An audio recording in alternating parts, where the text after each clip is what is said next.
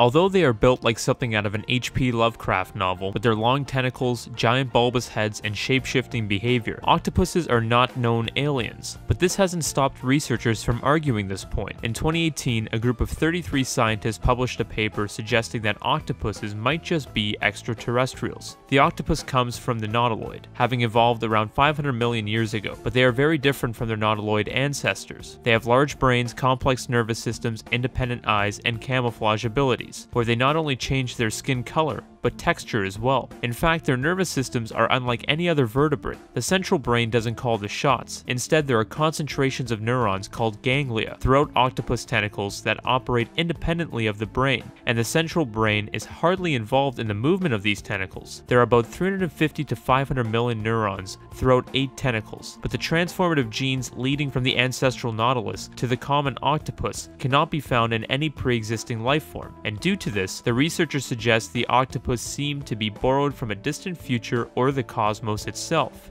The paper states octopuses could have arrived on Earth as a group of functioning genes, cryogenically frozen. Few in the scientific community agree that octopuses come from outer space, but the paper does relate to an overarching idea in the scientific community known as panspermia. Panspermia translates to seeds everywhere in the universe, including space. So some of the organisms on Earth, like octopuses, may originate from space seeds. But I too have a theory.